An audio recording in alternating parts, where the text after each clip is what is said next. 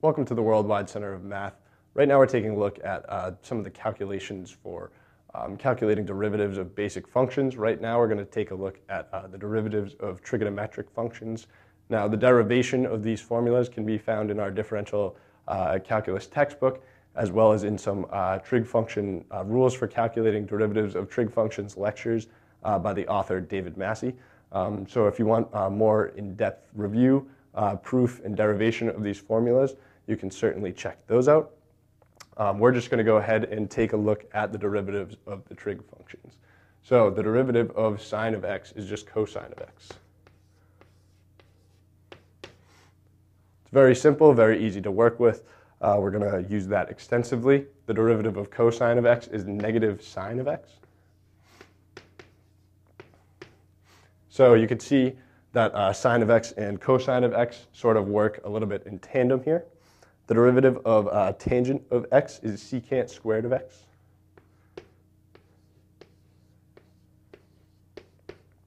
Which is also sometimes expressed as 1 over cosine squared.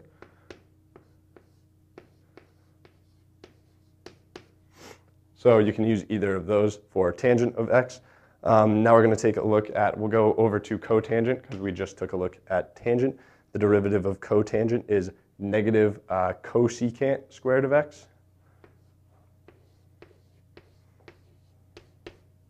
which is negative 1 over sine squared of x.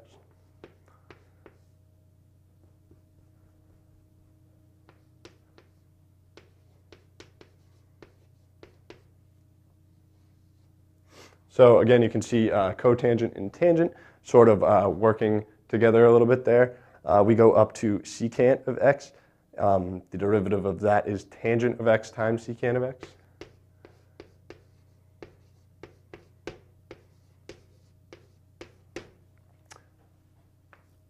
And last, we'll take a look at the derivative of cosecant, which is just negative cosecant times cotangent.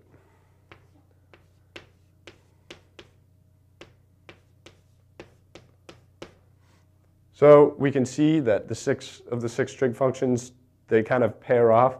These two sort of work in tandem. These two do as well. And last, those two.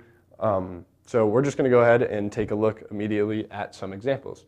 So we're asked for the derivative of 7 cosine of 2x. Using the chain rule, we know we're going to have to multiply this out by 2 because g of x is 2x. And we have 7. That's going to be turned into a negative 7 when we turn cosine into negative sine.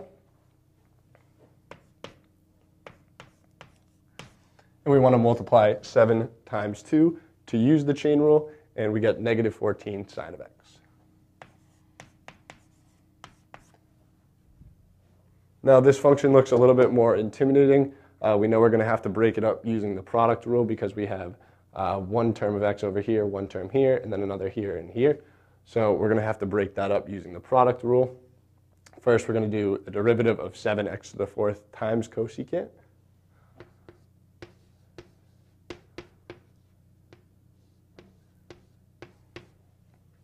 And then we're going to do 7x to the 4th times the derivative of cosecant.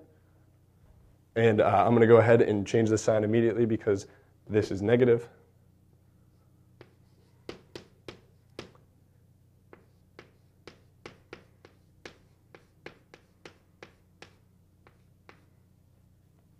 And now we're going to go ahead and use the chain rule again. First, take the derivative of 2x cubed. Take that 3 down, multiply it by the 2 is negative 6x squared.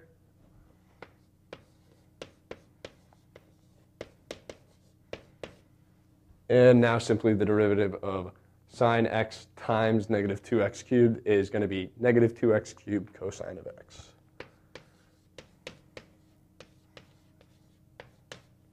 So if you can kind of imagine this on the line above, the derivative of this term here is 28x cubed cosecant of x minus 7x to the 4th cosecant cotangent minus 6x squared sine of x minus 2x cubed cosine of x. So now we're going to go ahead and take a look at this function. For this function, we're going to need both the product rule and we're going to need the chain rule as well. So first, let's take the derivative of 3 to the negative x and multiply it by tangent 2x cubed.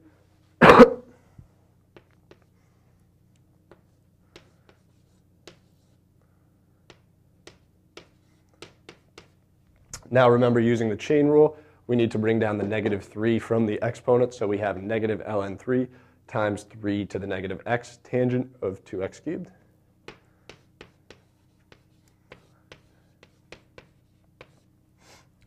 And now we need the derivative of tangent of 2x cubed. So we have two separate things we need to look at. We need to look at the derivative of tangent of 2x cubed itself, and then the derivative of just 2x cubed, which is 6x squared. So we're going to go ahead and multiply out the 6x squared in the front first. So this is immediate usage of the chain rule.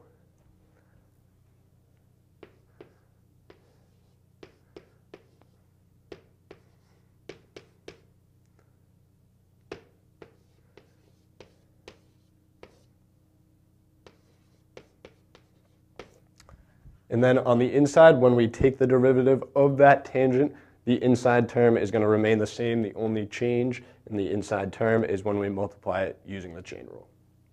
So the derivative of 3 to the negative x tangent of 2x cubed is going to be negative natural log of 3 times 3 to the x times tangent of 2x cubed plus 6x squared times 3 to the negative x times secant squared of 2x cubed. Now we'll go ahead and take a look at this last function here. This is an easy function to work with. It's cosine divided by cosecant, but what that really is just cosine theta times sine theta.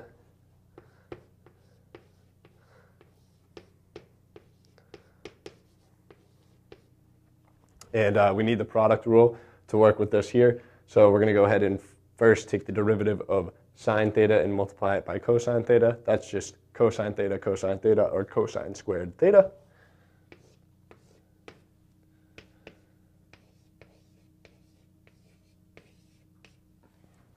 And then we're going to go ahead and take the derivative of the cosine, which is negative sine times sine, or negative sine squared theta.